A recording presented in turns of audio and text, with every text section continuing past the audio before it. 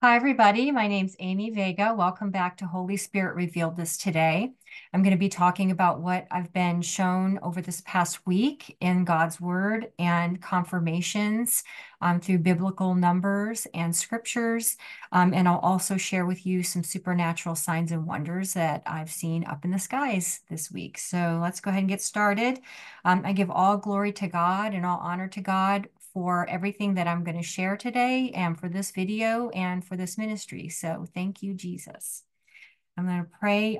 Lord, I just want to release your glory over each person that is watching this recording and release your healing upon their bodies from the tops of their heads to the bottom of their feet in the name of Jesus.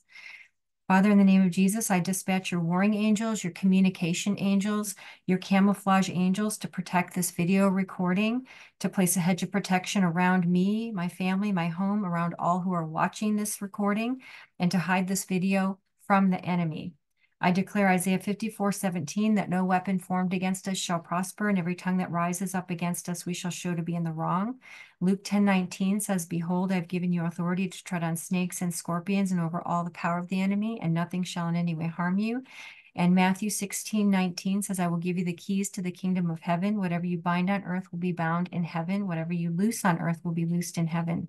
So right now, Father, I sever all witchcraft off of me, my family, off all who are watching this video, off of our homes, our ministries, off of our social media platforms.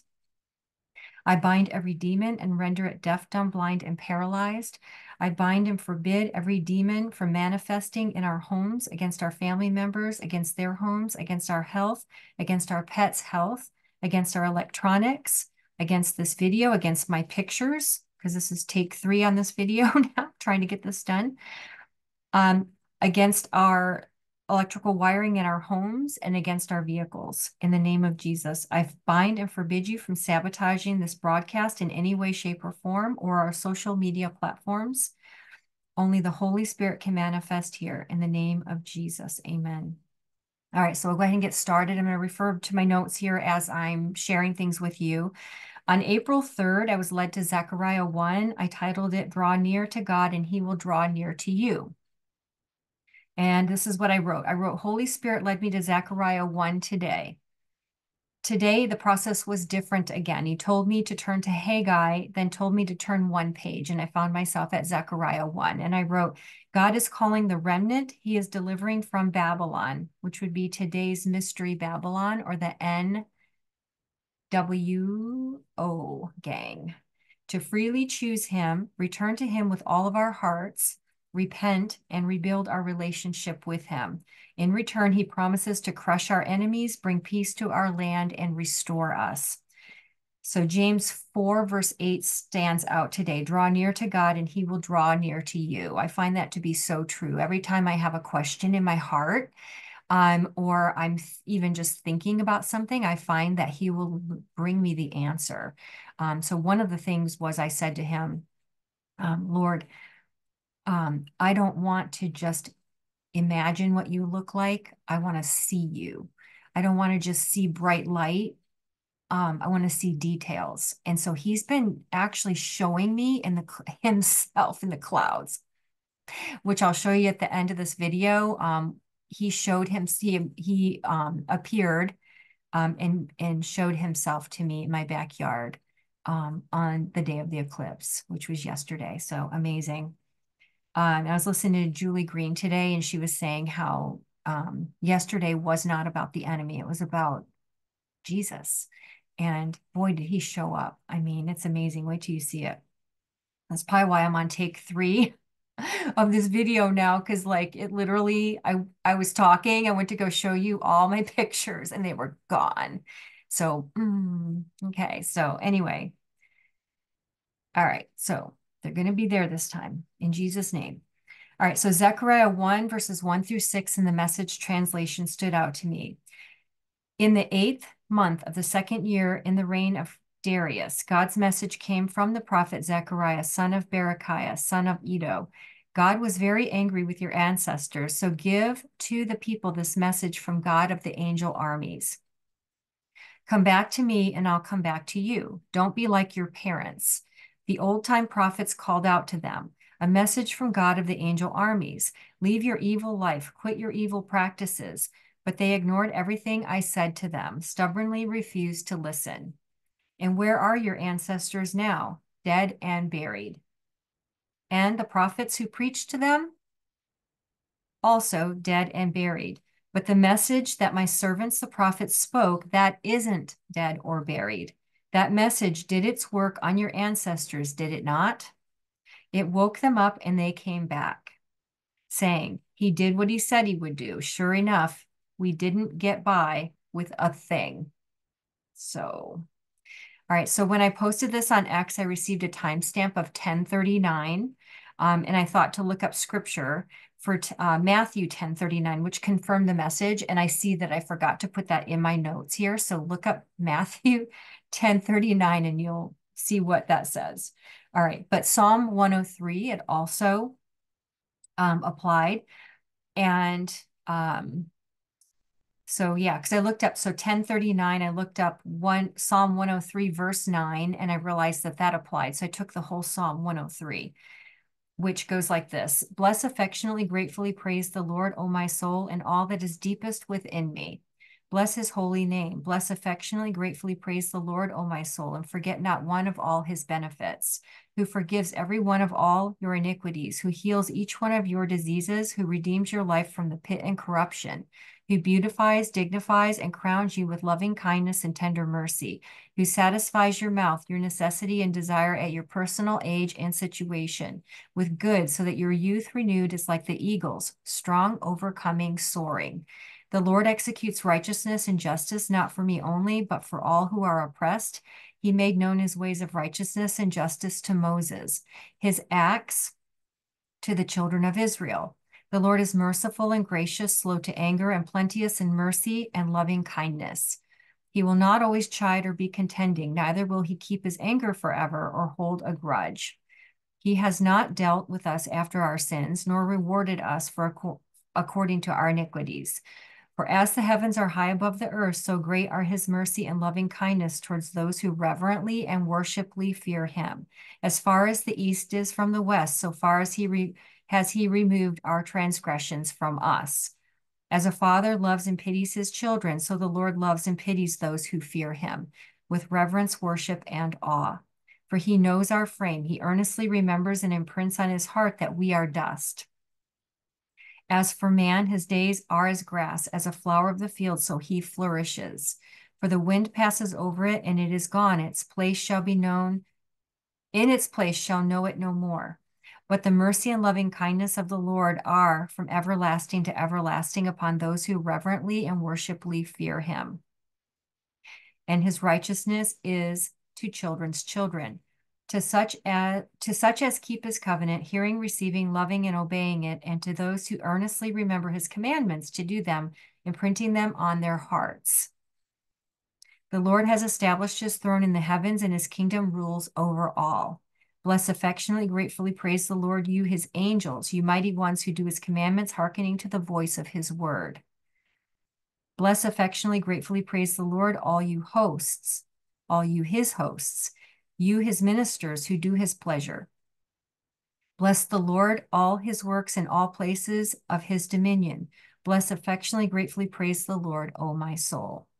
So, and then when I was referencing my phone, I was looking at my phone, what I posted on X, so that I could put it in my blog. And I got another timestamp of 12:22, which always leads me back to Job 12:22. He uncovers deep things out of darkness and brings into light black gloom and the shadow of death. So we are in the Great Awakening and we're moving from dark to light. All right, on April 4th, I was led to Isaiah 4. We will be called holy. Holy Spirit led me with eyes closed to Isaiah 4 for the 5th time. For the remnant preserved through judgment, the branch of the Lord Jesus will bring fruitfulness and life to us who trust and believe in him. We will be cleansed from all unrighteousness and set apart for the Lord. We will be called holy. So Isaiah 4, verse 2 through 6 in the CEV version stood out. The time is coming when the Lord will make his land fruitful and glorious again. And the people of Israel who survive will take great pride in what the land produces. Everyone who is left alive in Jerusalem will be called special. After the Lord sends a fiery judgment to cleanse the city and its people of their violent deeds. Then the Lord will cover the whole city and its meeting places with a thick cloud each day and with a flaming fire each night. God's own glory will be like a huge tent that covers everything. It will provide shade from the heat of the sun and a place of shelter and protection from storms and rain.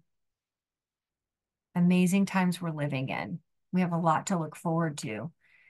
All right, so prophetic numbers, I was shown Isaiah 4 on the 4th. So he's done that a lot with me where he's showing me scripture chapters that match the date. And so 4 is being highlighted. So 4 biblically is God stamps 4 on things that have to do with all the world. He uses 4 to mark when he is doing something with his creation, which he most certainly is right now. I was also shown this scripture for the 5th time. 5 is the grace of God. God gives us the ability to overcome the valley of the shadow of death. We're given authority of Christ to conquer any situation that the enemy would use to try to take us out. And when I posted this message on X, I received a timestamp of 11:16, which also confirmed the message, and also those numbers confirm. So 11 being judgment upon disorder, transition. God recognizes the faithfulness of his people, valor, acts of courage. And 16 is the love of God. So everything he does is because he loves us. Isaiah 11, verse 16 was the scripture that I found that confirmed. There will be a highway for the remnant of his people who remain from Assyria, as there was for Israel when they came up from the land of Egypt. So we're in another Exodus here. So that definitely applies. All right, so let me share with you. All right, now I wanted to show you with drawings on them. But the problem was when I try to show with the drawings on them, it ends up being too many pictures and the computer just closes them all up. And I get stuck having to do this again. So bear with me.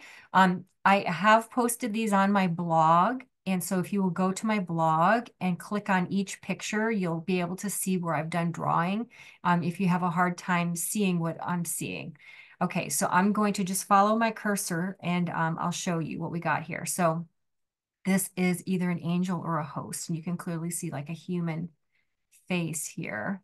So here's the eye right here. Here is the nose, the nostrils, the nose area, and here are the lips. So I'll back it up and let you look at that for a minute. So the eye, nose, mouth. So here's the chin right here. So basically his face is right here. Okay. And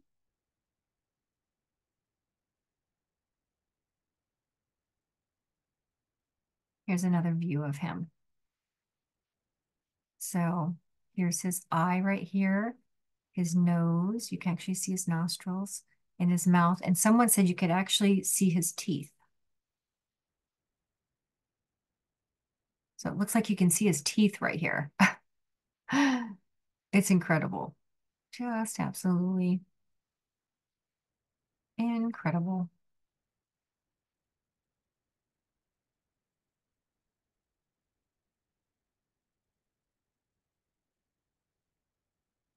Now this one I did put the drawing on so you can see him because it was a little bit harder to see. So he's looking to the right. Here's where his eye's going to be, nose, mouth, chin. Okay, so watch for that in the next picture. All right, so here he is. So like this is his hair right here. You can just kind of get an idea what you're looking at here. Here's his eye right here where my cursor is. Here's his nose. Here's his lips. His mouth is open. Here's his chin. And you can actually see within him, you can see hosts. So right here, you can see an eye, you can see a big nose, mouth. I'm not sure if it's a host or an evil dude.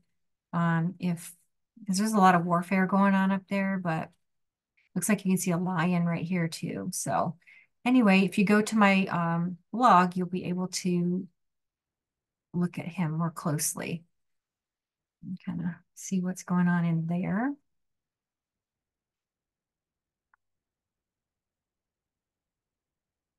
And here's another host.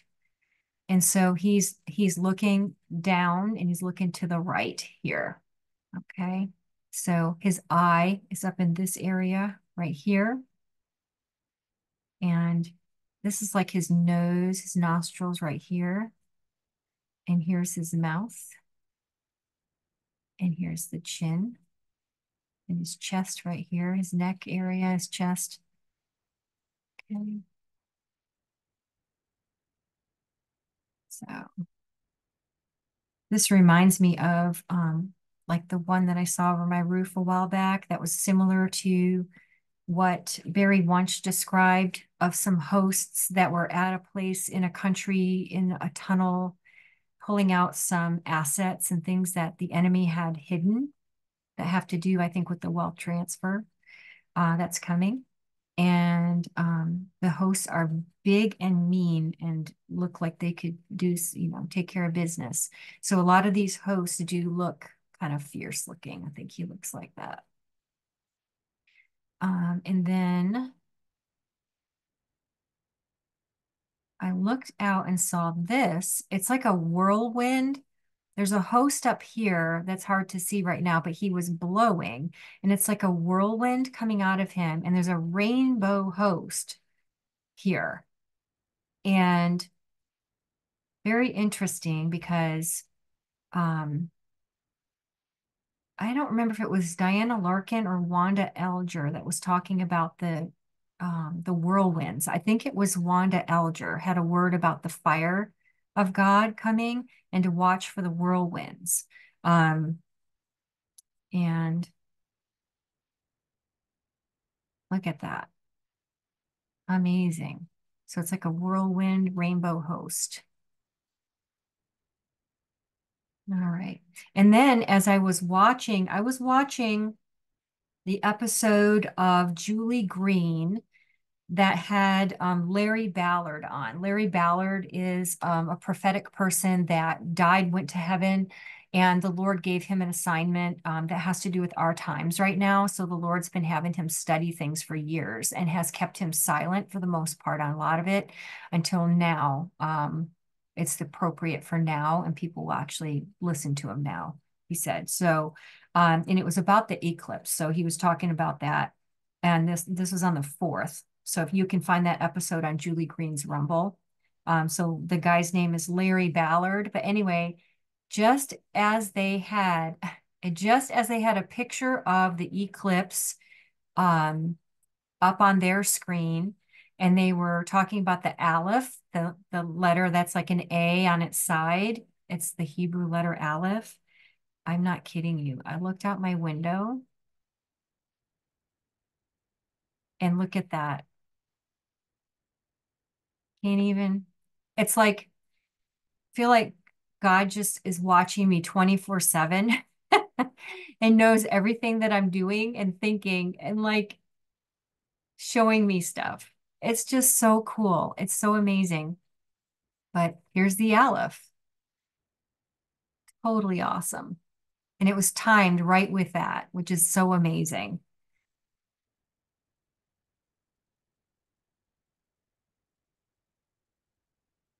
And then this one, there's a tall host right here.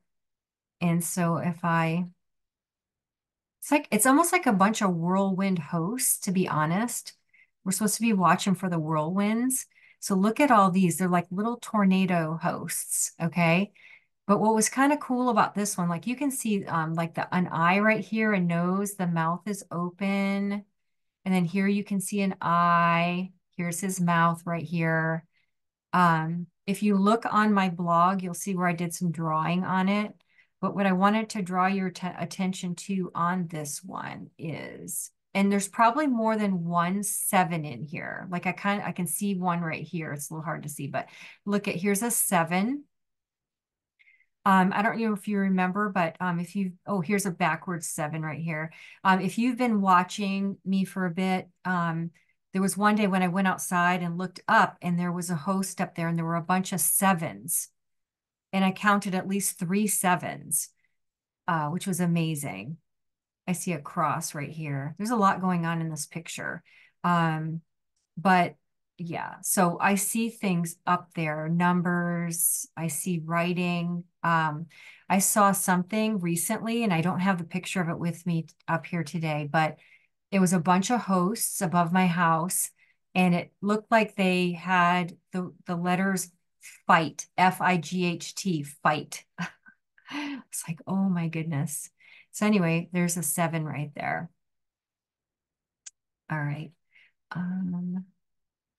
There was a lot going on this day. This is only a few of the pictures of everything I saw that day. There's more posted on X. If you follow me on X, I post them kind of real time, or on the same day as I see them. So if you follow me on X, it's USA Beach Blonde on X. Okay, so here wanted to point out this like post here.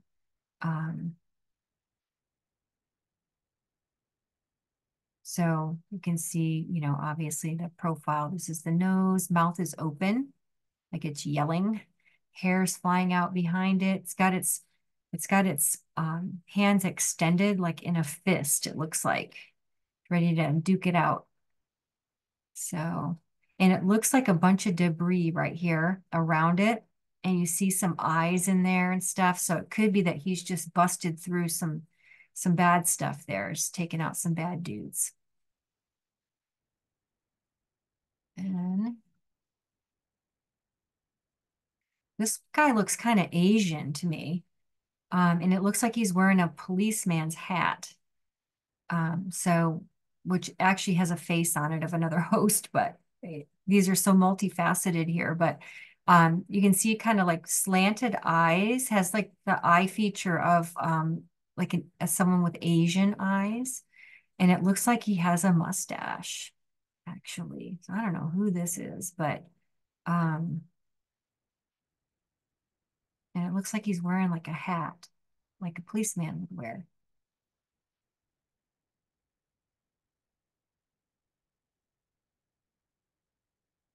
And those that follow me on X know that I see the number 33 a lot, which goes with Isaiah 10, verse 33. So here's the three right here and another three right here. So again, I drew on these on my blog, so you can go there to see them drawn on. And Isaiah 10, verse 33 has to do with President 44, who is the king of Assyria in the Bible.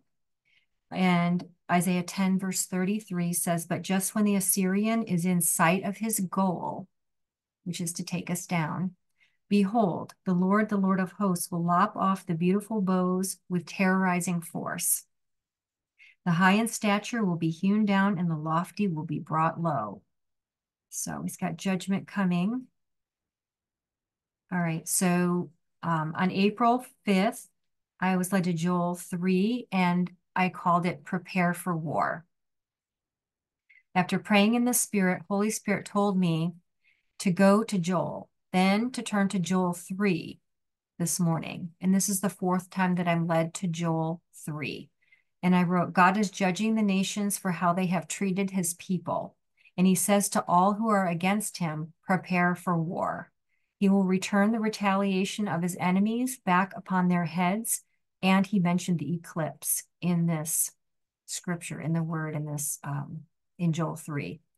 So Joel 3, verses 9 through 16, and the CEV stood out to me. Say to the nations, get ready for war. Be eager to fight, line up for battle, and prepare to attack. Make swords out of plows and spears out of garden tools. Strengthen every weakling. Hurry, all you nations, come quickly. Ask the Lord to bring his warriors along. You must come now to Judgment Valley, where the Lord will judge the surrounding nations. They are a field of ripe crops. Bring in the harvest. They are grapes piled high. Start trampling them now.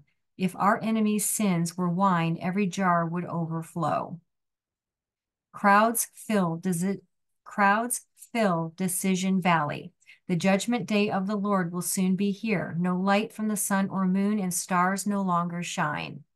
From the heart of Jerusalem, the Lord roars like a lion, shaking the earth and sky. But the Lord is a fortress, a place of safety for his people, Israel.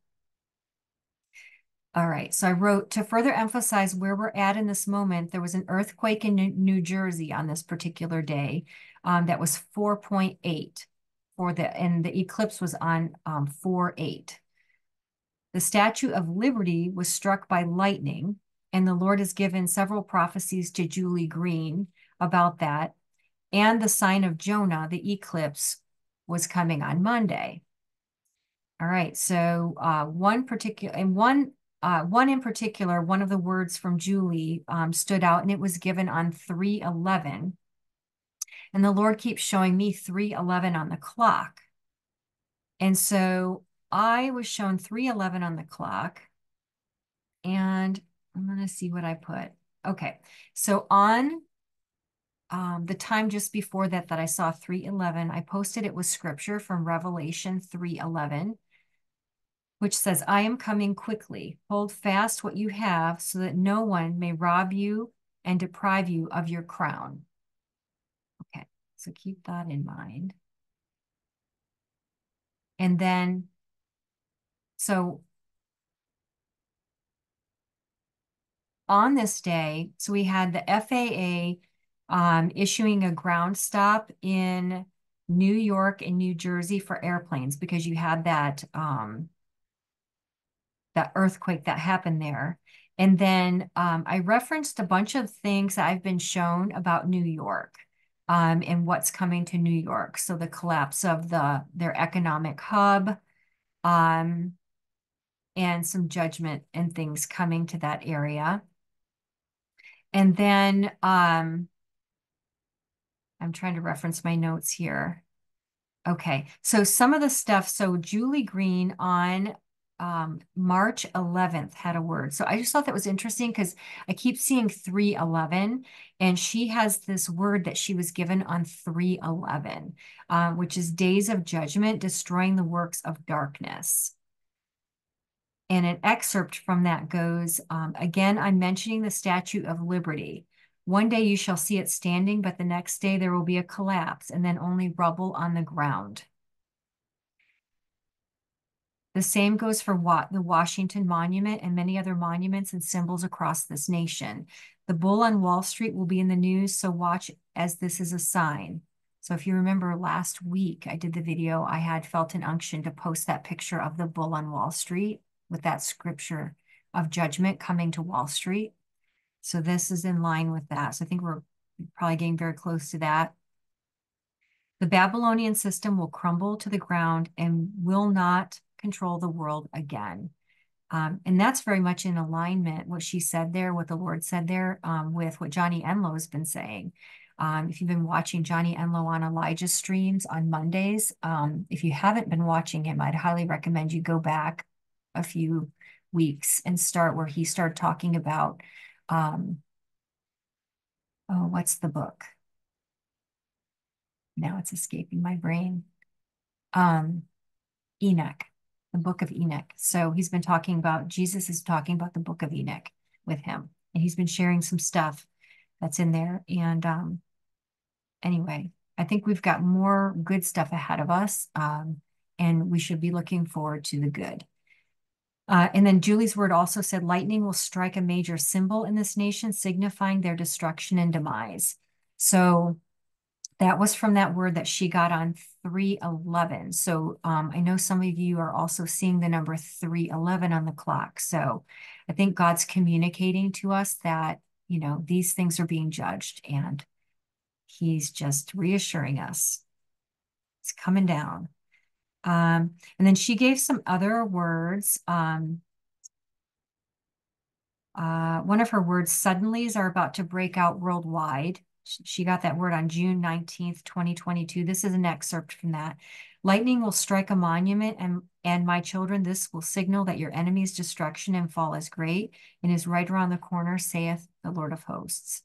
Right around the corner. So that's lightning strike, I think, is a sign for us. So, and the other part of the excerpt of this that I got out of that was the time has come for the pharaohs of today to end up like the pharaohs of old. So here we are in the Exodus. Yes, my children, get prepared and get excited. My hand is moving now. It is moving quickly, and your deliverance will be great. Your celebrations will be great. This is a great time for my children, and I have handpicked you to be a part of this time. Your great exodus is about to be seen and felt by the entire world. So if you go to Julie Green's website, Julie Green Ministries, and you do a search for this title, Suddenlies, and she spelled it Suddenlys. Suddenlies are about to break out worldwide. June 19, 2022 is that word. And then she has another word from one that's called Justice Will Prevail and Justice Will Be Served. And that's from February 10th, 2022. And it referenced the Statue of Liberty. The Statue of Liberty is about to fall. The crack is getting bigger and it will crumble to the ground. Watch the lightning hit some monuments across this land. This is to show you that I am in control, and I am destroying all evidence of your enemy's tyranny and control on this earth. So that's awesome. So again, if you go to Julie Green's website and you search in her prophecies, justice will prevail and justice will be served. February 10, 2022. Okay, prophetic numbers. When I posted this on X today, I received a timestamp of 11:16. And I found Isaiah 11:16 confirms the message. And it seems like I got this. Oh, this is funny. I'm just noticing this now that I got the same scripture twice this week to confirm a message. How funny is that? Okay, so the message is God is rescuing us from the wicked. This is Exodus all over again, but on a much larger scale. Praise the Lord and declare your freedom. So again, 11 is judgment upon disorder, disintegration, transition to a new era. And 16 is the love of God. He's doing all of this because he loves us. And just a reminder, Isaiah 11, verse 16 in the CEV is then for his people who survive, there will be a good road from Assyria, just as there was a good road for their ancestors when they left Egypt. So that's cool. I got that same scripture twice. Sometimes I don't notice patterns until I'm actually putting it all together in these notes, and notice it as I go here.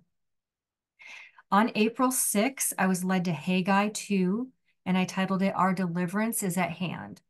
So I wrote, Holy Spirit led me to Haggai 2 this morning, and I felt a strong presence of the Lord. So I did. I felt like I could almost have gone to sleep. It was so like a heavy blanket. And I wrote, God is about to shake all of heaven and earth to destroy ungodly nations and deliver us from the bondage of slavery. For those who choose to love and obey him, he will give peace and prosperity. And I felt on this day to post a picture of the camel, like the camels are coming. And I went and I looked up information about the wealth transfer. And I got an excerpt here from, there's a website from Kurt Landry Ministries. I will put it in the link in the description box for you to go to. It's very good information about how we should posture ourselves with regard to the wealth transfer and what the wealth transfer is really all about. So here's an excerpt from it. When we talk about the wealth transfer, it is not about how big or how much we can get. On the contrary, it is about how small we can get for how large. Okay, let me say that again. On the contrary, it is about how small we can get for how large the Lord will manifest his glory. We must become less and he must become more. The wealth transfer and the Great Commission are tied together. The focus is to bring glory to the one true God. There is a power that is coming. The Lord is transferring wealth to the ones that will show Jesus to others. The transfer will not go to those who build themselves up, but to those whose focus is on the saving power of Yeshua's blood. So Haggai 2 verses 5 through 9 and 19 in the Amplified Classic stood out to me. According to the promise that I covenanted with you when you came out of Egypt, so my spirit stands and abides in the midst of you. Fear not. For thus says the Lord of hosts, yet once more in a little while I will shake and make tremble the starry heavens, the earth, the sea, and the dry land. And I will shake all nations, and the desire and the precious things of all nations shall come in, and I will fill this house with splendor, says the Lord of hosts. The silver is mine, the gold is mine, says the Lord of hosts. The latter glory of this house with its successor to which Jesus came shall be greater than the former, says the Lord of hosts. And in this place will I give peace and prosperity, says the Lord of hosts. Is the harvested grain any longer in the barn? As to the grapevine, the fig tree, the pomegranate, and the olive tree, they have not yet borne. From this day on, I will bless you. All right, so I had a confirmation later on in the evening. Somebody, Isabella Ockard, tagged me on X and said that Mike Thompson had just released a video that day, same day. And it is called A Prophet's Decree About Your Prosperity. So Mike Thompson is a prophet, and he had a word from the Lord on April 5th, but he released it on the 6th. And I'll put the link for that in the description box. You can go and watch it. And he was sharing what he heard from the Lord about our prosperity and the wealth transfer that's at hand. So the wealth transfer is at hand. So I encourage you to go and read what Kurt Landry wrote on his site, and also listen to Mike Thompson about that. And then I also saw some more signs and wonders that day. And this one I do have drawing on for you, so you can see, because it's a little bit hard to tell without the drawing. But there's a sundog here on the left, so there's an arrow pointing to that. There's a big sundog. And then so there's a host right here and one right next to it. And it's kind of cute. They're just up there hanging out.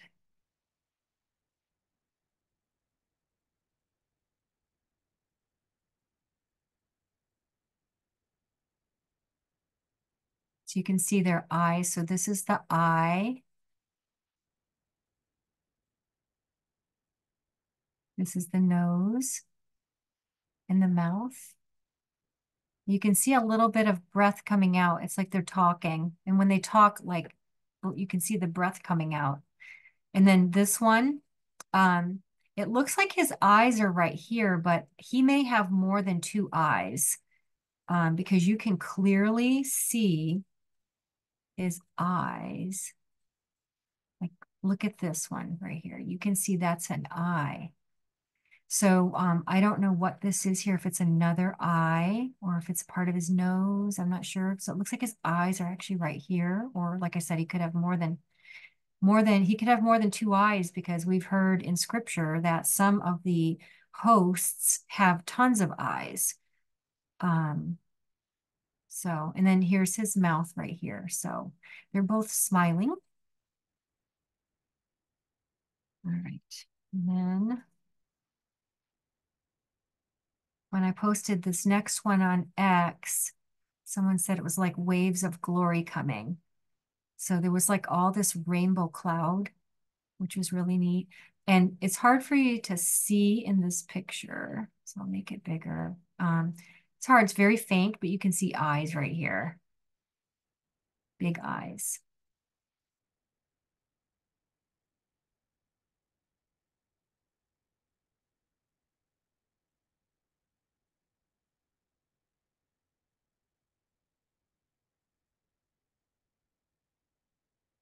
This one's neat.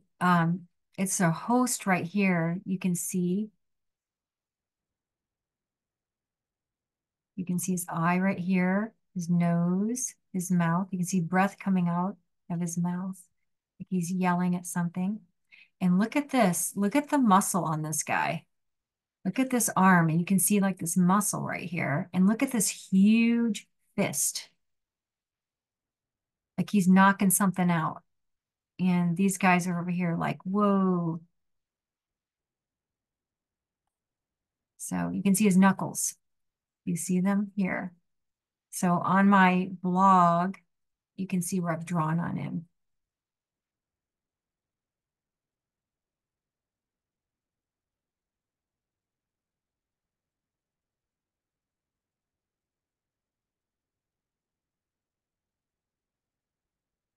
And here's a big lion.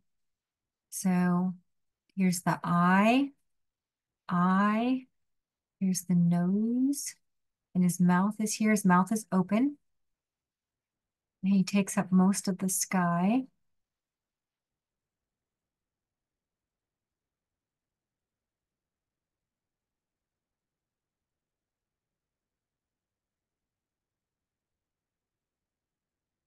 Okay, so on April 7th, I was led to Daniel 2. I called it God's government and kingdom are coming. His rule will never end. And I wrote, after praying in the Spirit with eyes closed, Father, Son, and Holy Spirit led me to Daniel 2 today for the second time. And as I'm typing this, I wrote, and referencing my post on my phone, I see the time is 2:22. God reveals in Daniel 2 that he is the Most High God. He rules over all the kings of the earth. And that in the latter days, which is now, we're living in the latter days, the kingdom of God is coming, and it shall never end. Babylon has fallen, fallen. So again, that's confirmation of what Johnny Enlow's been sharing with us with regard to what he's finding in the scriptures all through the Bible, in Daniel, Enoch, in different places. Just the true eschatology, the true doctrine that the Lord wants shared in this time, which is that good stuff is coming. He's taking down evil in our day, and we are arising within our authority as the children of God to rule and reign with Christ. So amazing. Like, just blows my mind every day to get up. I like literally wake up in the morning and go, wow, we're living in the latter days. We're living in this time. Like it went from like the sadness and the fear and the anxiety and the awfulness of COVID and all that lockdown and stuff, and has just progressed to now like, oh, wait a second. There's a lot more going on here than what I thought was going on. Like God is real and is doing a thing. Oh my goodness. It's just the coolest thing to wake up every day now and just like, I literally wake up and say, this is the day that the Lord has made. I will rejoice and be glad in it, like super glad in it. And I just go like, what is he going to show me today? What am I going to see? What is he going to show me in the word? I mean, oh, it's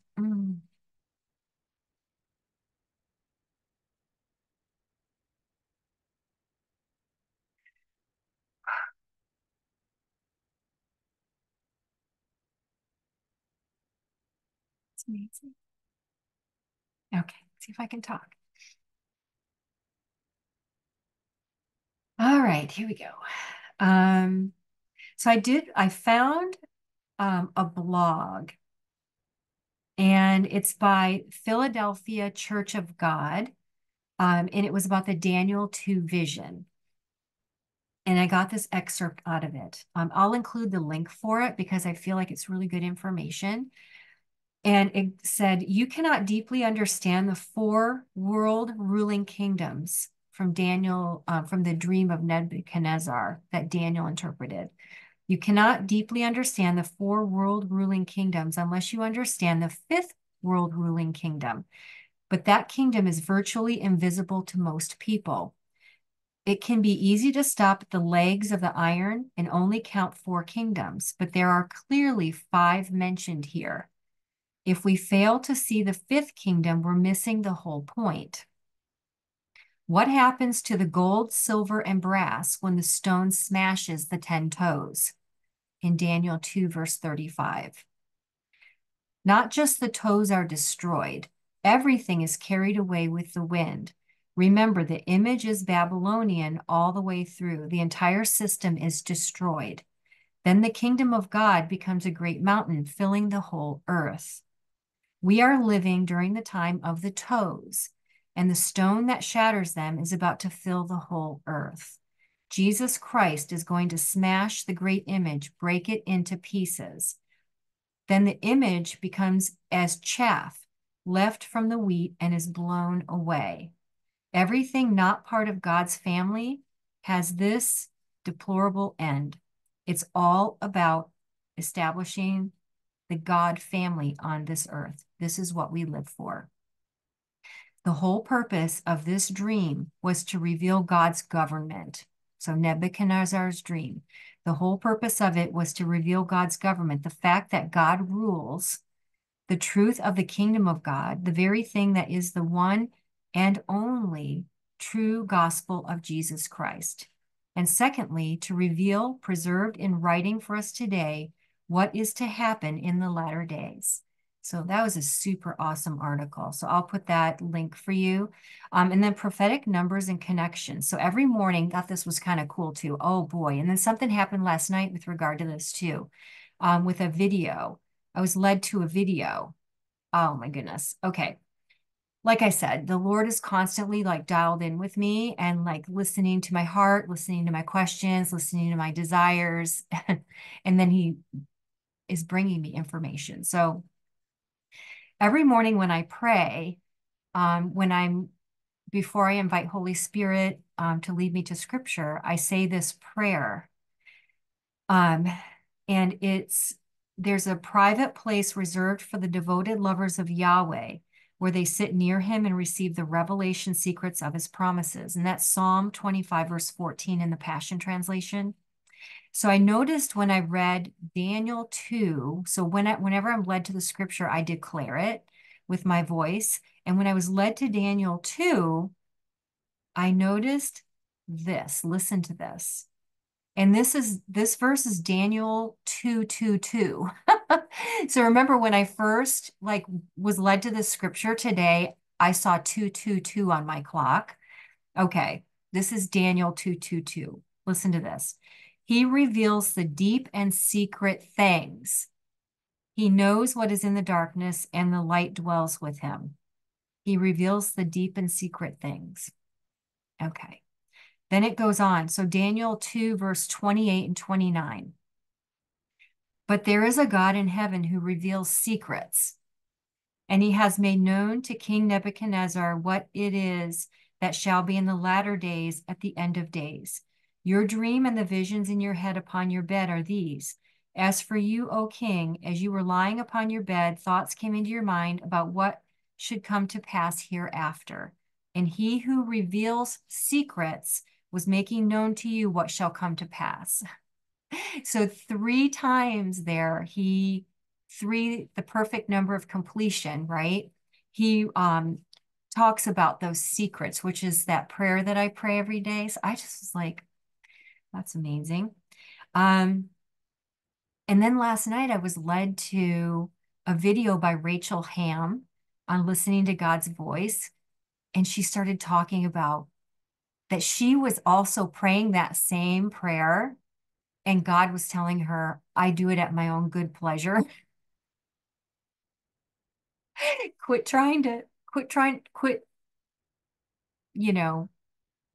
pestering me on it.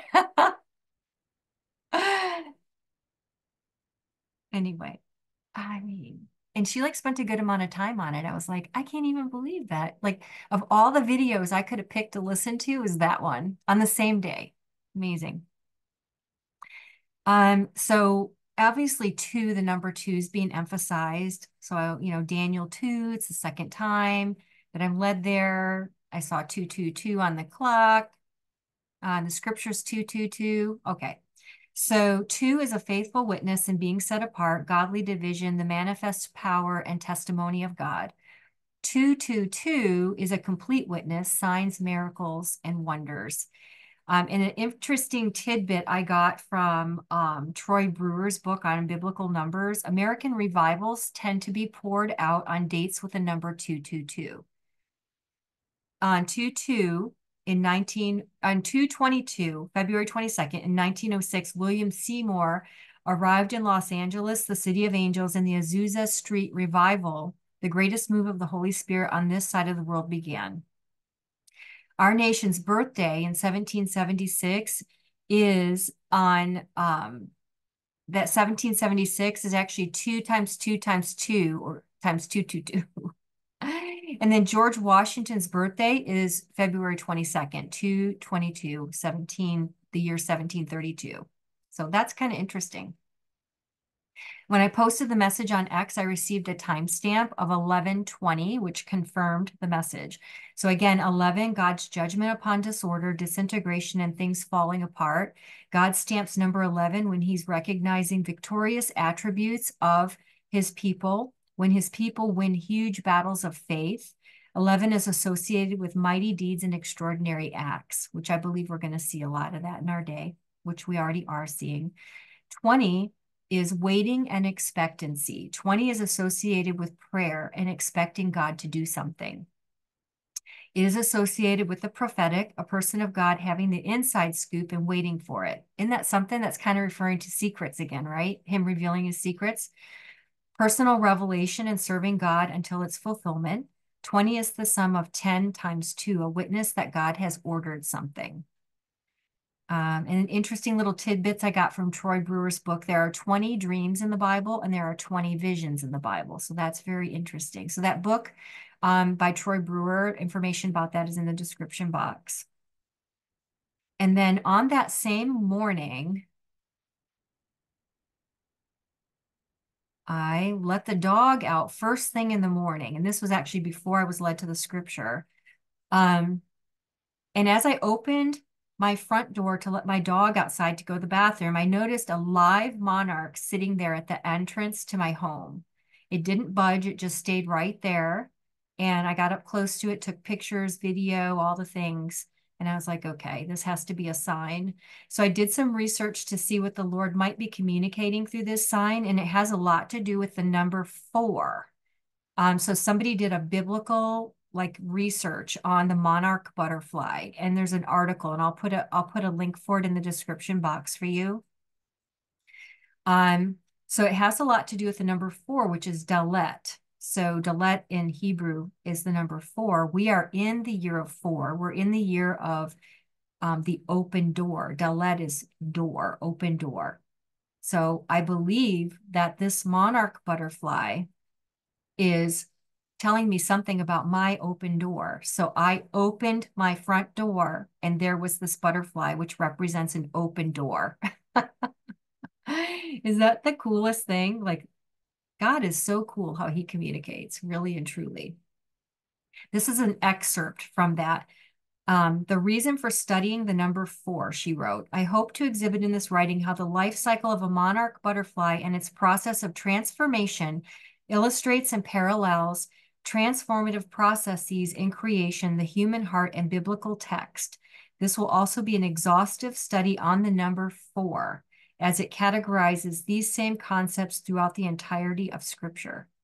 It's a very good, it's amazing how I found that. But anyway, all right, so April 8th, I was led to Jeremiah 4.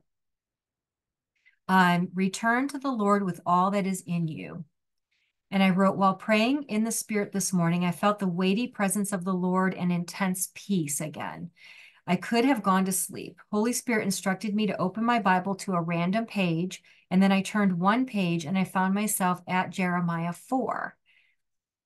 And I wrote, a warning to turn back to the Lord with all that is in you. Repent and eliminate every idol in your life.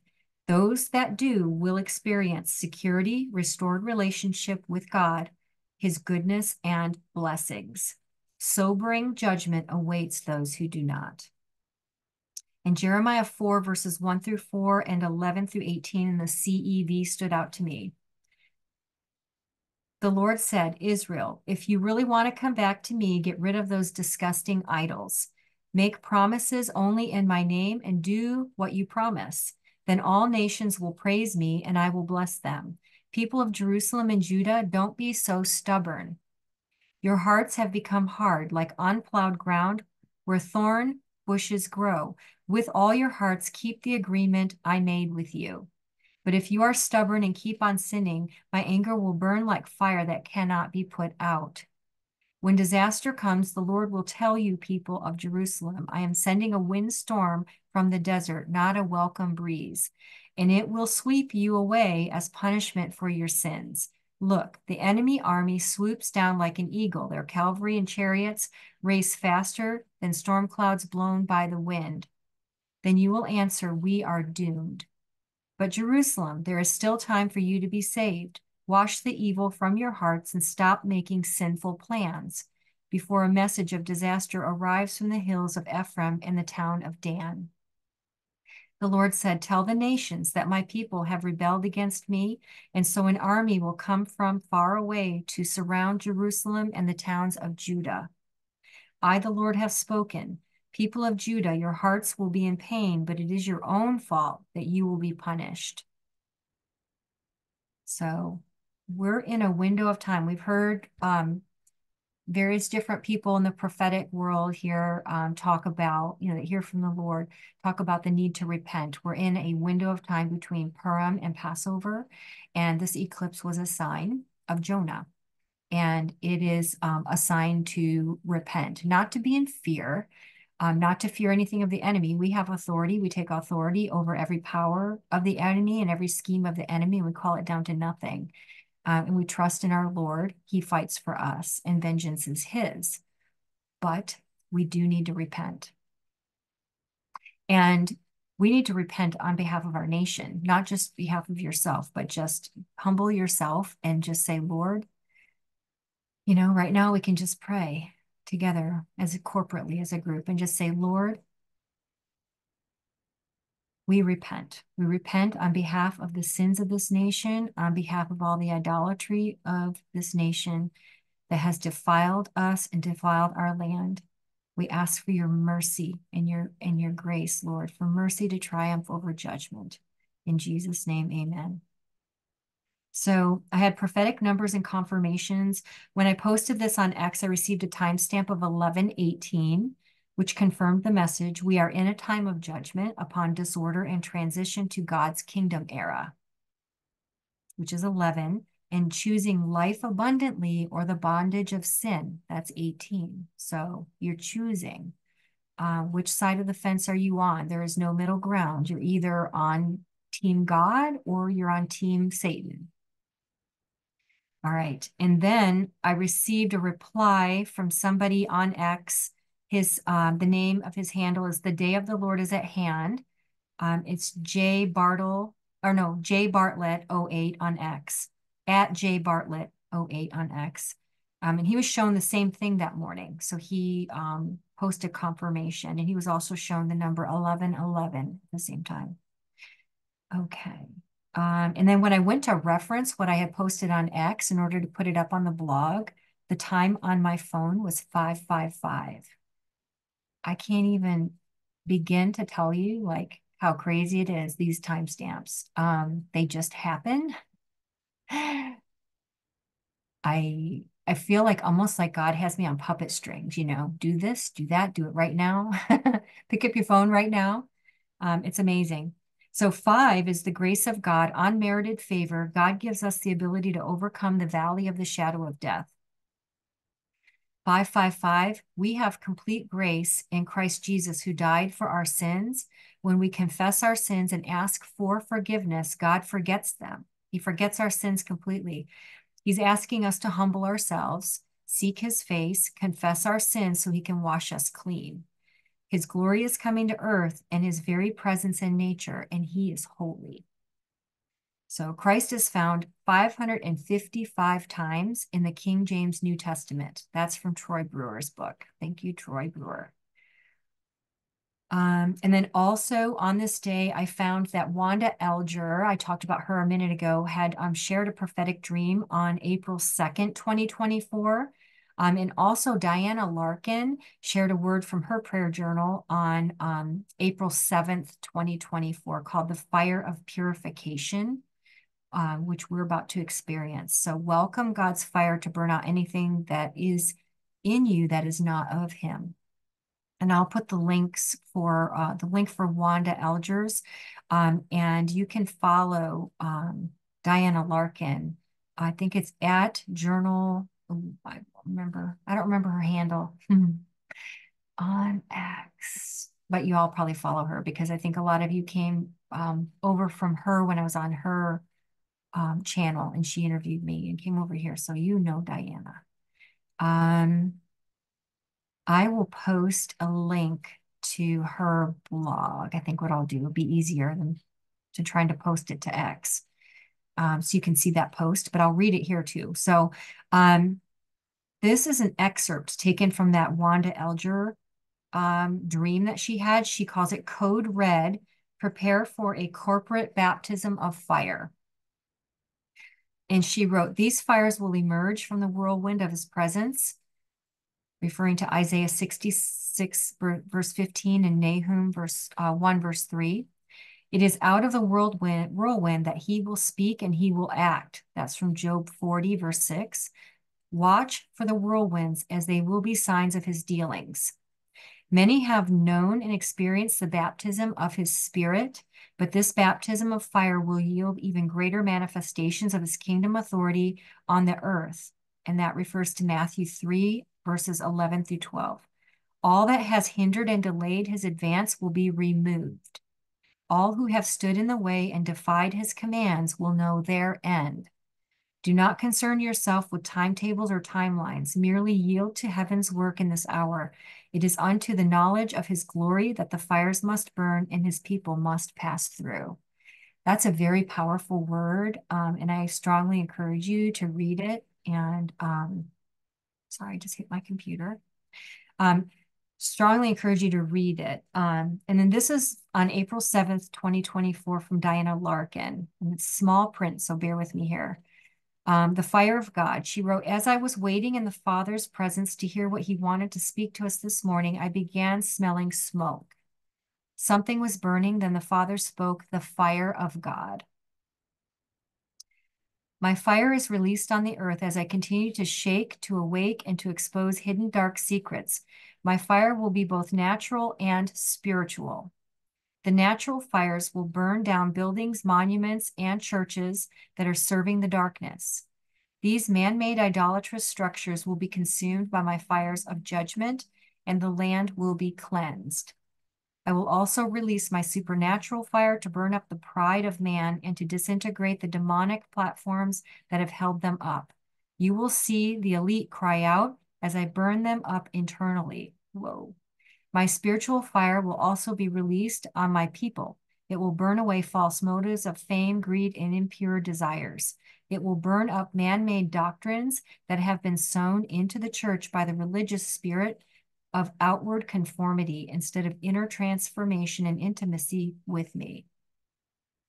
My fire will torch those doctrines that were sown into the church by the darkness, especially end times teachings that focus my people of light on escape rather than learning to rule and reign by taking authority over the darkness and by helping to establish foundations of justice and righteousness.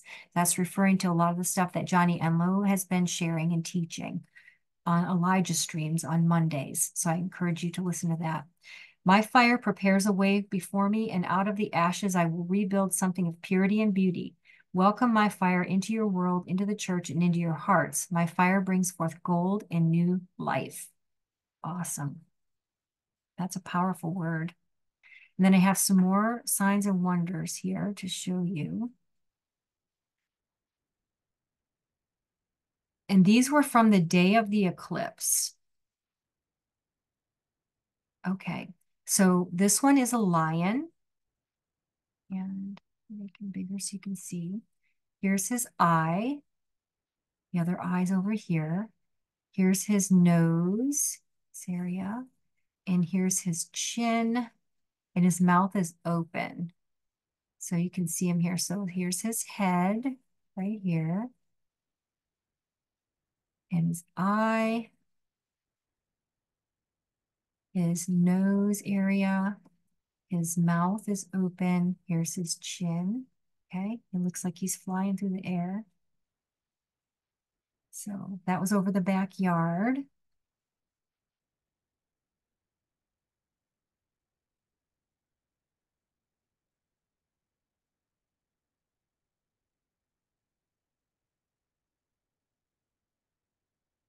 And then this one here it looks like a female, but it's hard to say because I don't think angels or hosts have genders. So I'm not sure if they do or not, to be honest. But you can see her here, her or it. So you can see the eye, nose, mouth is open, chin,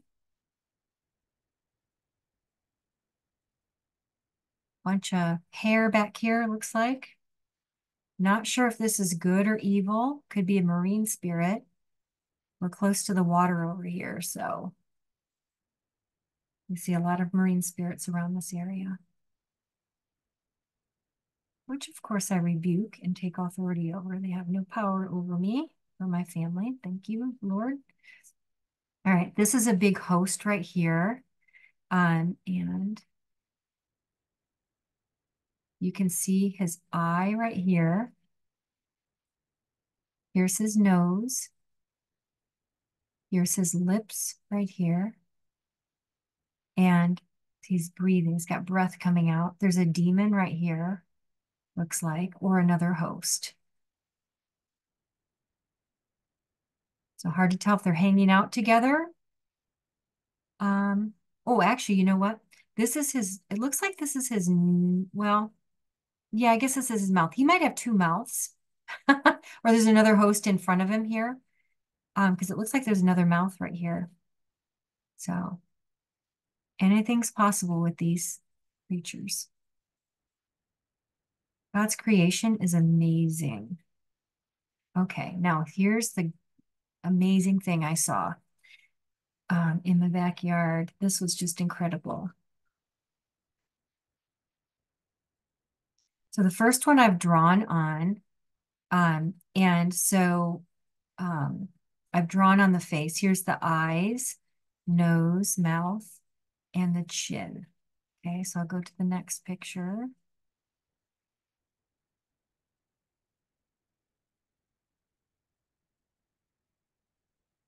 Okay, so this appeared in the sky, and it looks like there's a lion below him. There's the eyes, nose, and stuff. But this is Jesus. And you can see his eyes pretty clearly right here. I'll show you another picture. I edited the lighting on it so you can see it a little more clearly. Here's the nose. Here's his mouth. You can see his beard. And you can see the crown of thorns right here.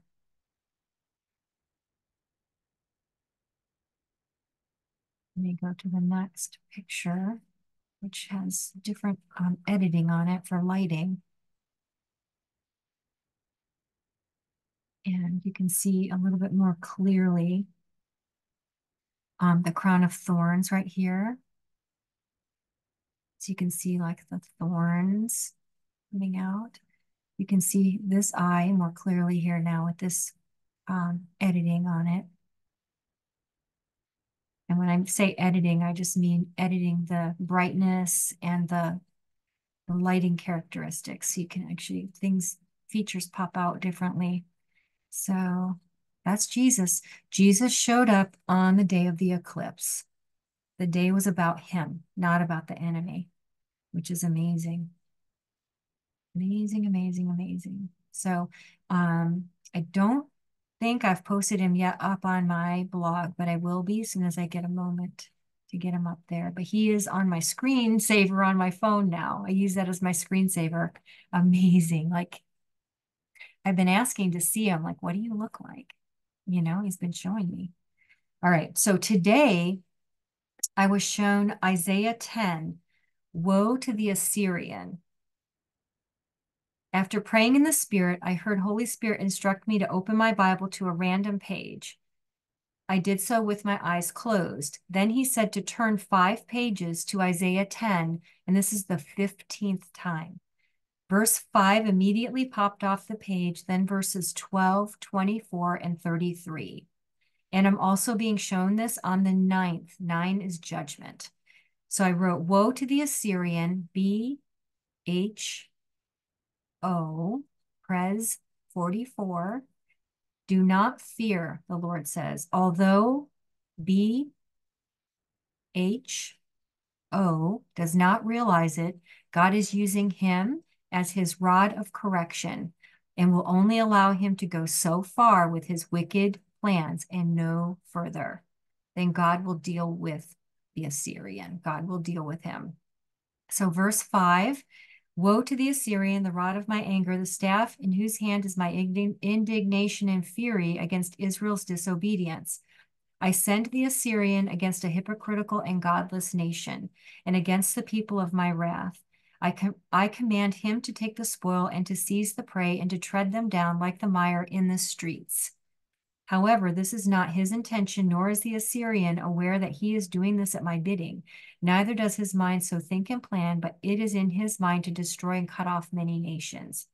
Verse 12, therefore, when the Lord has completed all his work of chastisement and purification to be executed on Mount Zion and on Jerusalem, it shall be that he will inflict punishment on the fruit, the thoughts, words, and deeds of the stout and arrogant heart of the king of Assyria and the haughtiness of his pride. Verse 24, therefore thus says the Lord of hosts, O my people who dwell in Zion, do not be afraid of the Assyrian who smites you with a rod and lifts up his staff against you as the king of Egypt did. Verse 33, but just when the Assyrian is in sight of his goal, behold, the Lord of hosts, will lop off the beautiful bows with terrorizing force. The high in stature will be hewn down, and the lofty will be brought low. And that's that number that I see all the time, that 33. So, with that, I think God's saying he sees and knows all. There is nothing hidden that will not be revealed. His righteous judgment and justice are coming. And I posted in the early hours of the morning that I had seen 33. I had seen it twice yesterday.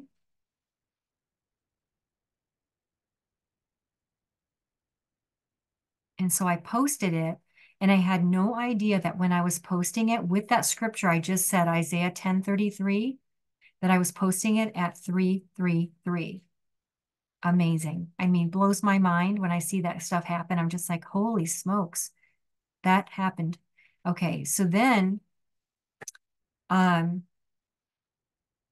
so for as far as prophetic numbers, I was told turn 5 pages. Verse 5 popped off the screen. So 5 is being highlighted. Also, this is the 15th time that I'm shown this scripture.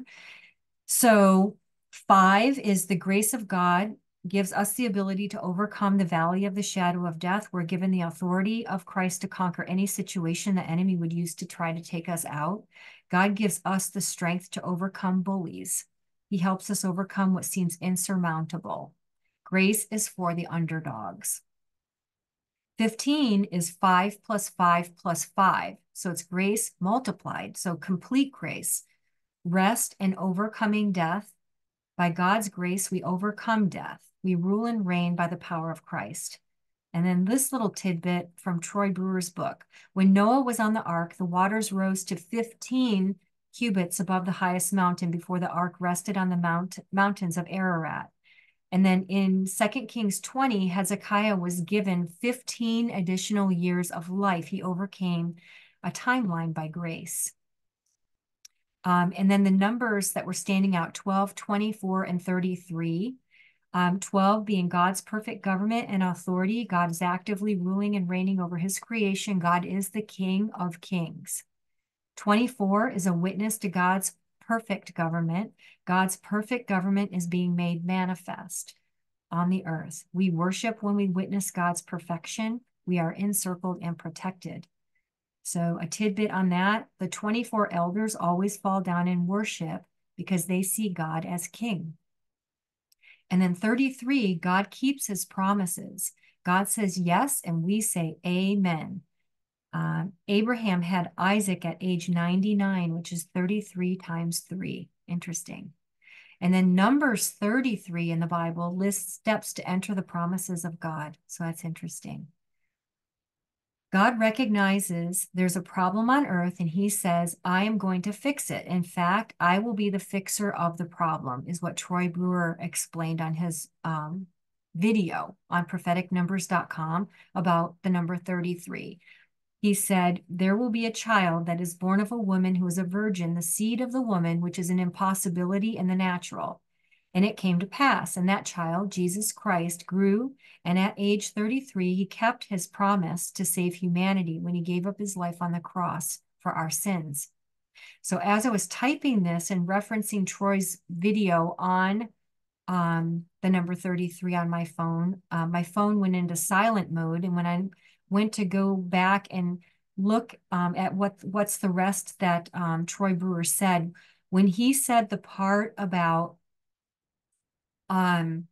Jesus giving up his life for our sins, and I picked up my phone at that time, the phone said 123. So I took a screenshot of it. This is pretty wild. So it was a confirmation, but look at my new, so this is my new screensaver. I've got Jesus in my backyard on my screensaver. I can't even tell you. And then I was listening to Troy Brewer, God Keeping His Promises. You can see that's on here.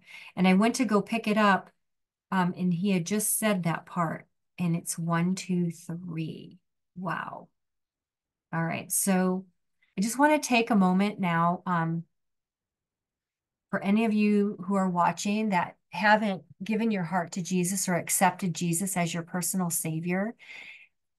This is the time to do it. Don't waste another minute of life without being under the blessings and the protection of Jesus Christ, who's the Son of God, who died for your sins and is the way. He's the way, the truth, and the life, and he's the way that you are forgiven for your sins, so that you can come under protection and the blessings of the Lord, and all the good things that are coming, because there's a lot of good things coming. So say this prayer with me. You don't want to miss out on what's coming. Father God, I recognize I am a sinner. I come to you asking forgiveness of my sins. I confess in my heart and speak with my mouth that Jesus Christ is your Son, and he died on the cross for my sins. I confess Jesus as the Lord of my heart, my soul, and my life. I accept Jesus as my personal Savior, and I praise you for making a way for me. I declare by the blood of Jesus that I am saved. Jesus, I invite you into my heart, into my life, and I pray you continue to reveal your love to me by your Holy Spirit. I ask you to have your way with my life, and I thank you for the new creation that you have made me. All right, so in closing, we are going to declare something from this book, which I love, Brenda Kuhneman. Thank you so much, Brenda Kuhneman. Daily Decrees for Government and Nations. And it's called Heavenly Hosts Released. So be in agreement with me as I declare this. We decree a release of angelic activity over our nation. As the people of God, the angels are servants sent forth from heaven to work on our behalf, and therefore we release them on assignment for this nation. We call upon heaven for a commissioning of the hosts to go forth and cover the United States of America and keep it from evil. We stand in confident assurance because of the work of angelic forces all around us. They are standing against the principalities, powers, against the rulers of the darkness of this world and spiritual wickedness in high places. The angels are obstructing the work of the destroyer, and they are making this nation safe. The angels shall keep us from all manner of destruction and terror. We call for the angels to wage war in the gates over Washington, D.C., and drive out the demonic strongholds from our White House, Capitol, Supreme Court, Pentagon, and from all historical sites and monuments. We say the angels are warring in the seats of government all across this land. We call for the angelic armies to protect this nation from the effects of war and international conflict. Let the angels be posted in all key areas in every state, region, city, and we prophesy, let the angels of God be released in the United States of America. In Jesus' name, amen. And we'll stand on Hebrews 1, verse 14 in the New Living Translation. Therefore, angels are only servants, spirits sent to care for people who will inherit salvation. And Psalm 103:20 in the King James Version. Bless the Lord, ye his angels that excel in strength, that do his commandments, hearkening unto the voice of his word. Amen. All right. Well, thank you so much for joining me today for this video, and I will see you on the next one. I love you guys a lot, and just keep armored up. Remain in your authority. Have no fear. Pray the word.